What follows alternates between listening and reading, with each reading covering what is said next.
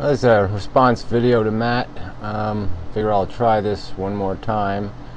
The general subject is science and religion, and a perceived need to somehow integrate science and more romantic notions of existence, let's say. So my argument would be, first, that this thing you are calling science doesn't even exist. And even if it did exist, this thing called science, this group, this cabal, this enemy, this potential danger, science doesn't make any of the decisions about how knowledge, which science creates, is used. It's just not. Science doesn't make those decisions. Scientists can sit there somewhere, the science god or science, and say, no, this technology has certain applications and blah blah blah, so we won't pursue this field any further. Science wants to know answers. I mean, even when you ban, they can ban something in one country and they'll still pursue it in another country because it is science, and people want to, even if it's not something, even if it's a method they don't have an immediate use for, in terms of it's unethical or something else like cloning, the capacity to do it and understand it might have applications for cancer and other things. So I mean, it's a good scientist isn't going to sit there and run away from a harmless experiment because this idiots might do something bad with what is learned from the experiment.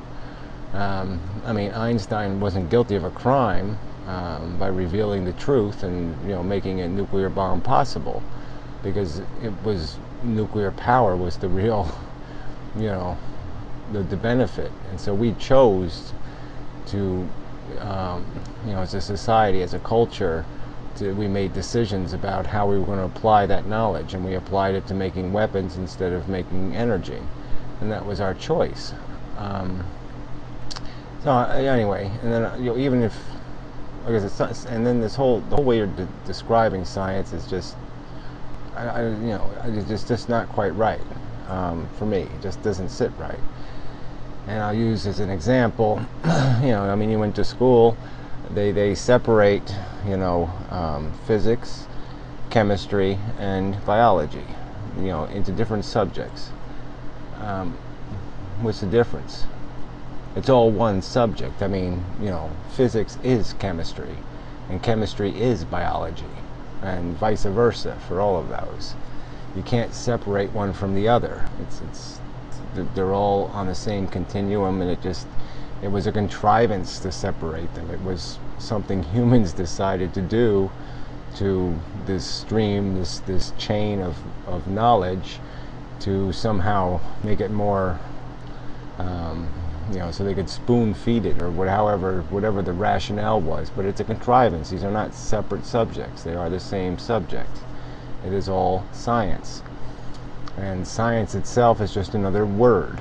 And I would argue that, I did in the comments, and you really didn't answer this comment, but science is engineering. That's what it is. You're either you're engineering a route to discovery, or you're engineering a route to creation.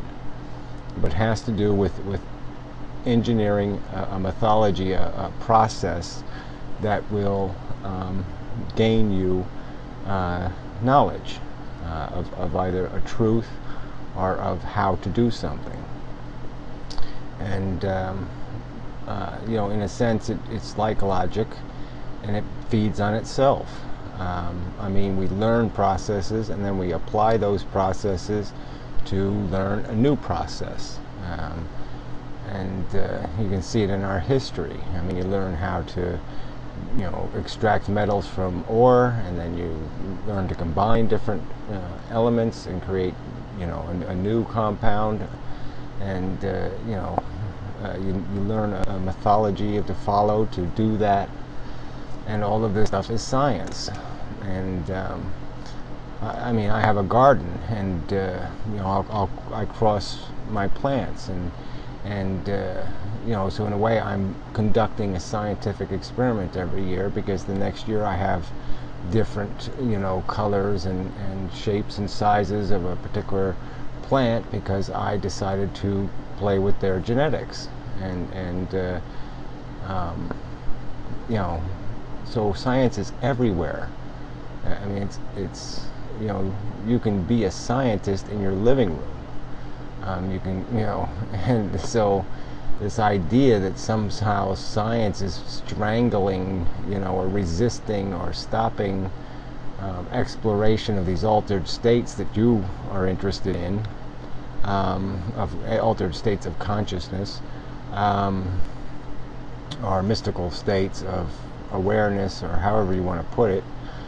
There's nothing stopping you or anybody else from scientifically exploring that field, but yeah, the rest of the scientific community, or the rest of rational thinkers, might reject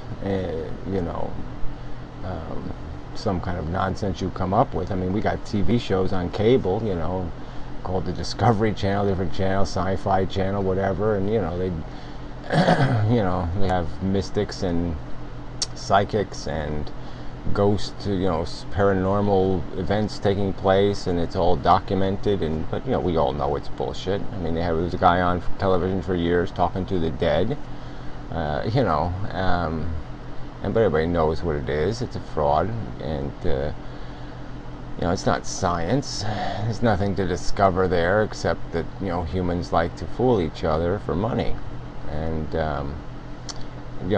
this whole concept that you're finding a better reality, but you completely reject the idea of artificial intelligence, and so I guess virtual reality would be offensive to you, and you think it all should be done through the brain chemistry, these altered states, and it was, it just seems like a silly distinction. I mean, I don't want to get vulgar, but women sometimes need extra stimulation, vibrators and such, to fully realize or actualize a superior state, and of consciousness or awareness or stimulation, or whatever you want to call it. And well, you could also do that with chemistry. I mean, certainly, yeah, you can just get women drunk, or you can give them LSD, or you can do something else, and then they can have the more complete experience. But what's the difference? It's still, here you are talking about nature, and and then you're talking about what's more unnatural than forcing your brain into some kind of surreal or artificial consciousness. If I can force myself into a delusional dream state, it might be an interesting concept, but what purpose would that serve? I'm just escaping reality. I'm escaping nature, and look, I mean, I've did my share of drugs, and I spent 3 hours one evening contemplating dust bunnies under the bed, and thought it was a profound experience. But in hindsight, I know what it was. I was fucked up, and I just don't see it. I mean, you're looking. I just don't see anything here. All I see here is an effort to escape reality, but at the same time, no willingness to concede reality sucks, which is kind of bizarre. And so, yeah, I shouldn't do. I wasn't going to do this response. It's just that, yeah, I'm still listening to your videos, and it's like, yeah, I just sat through 40 minutes of talking around in circles, and so I would just say that, yeah, I think there needs to be a better framework.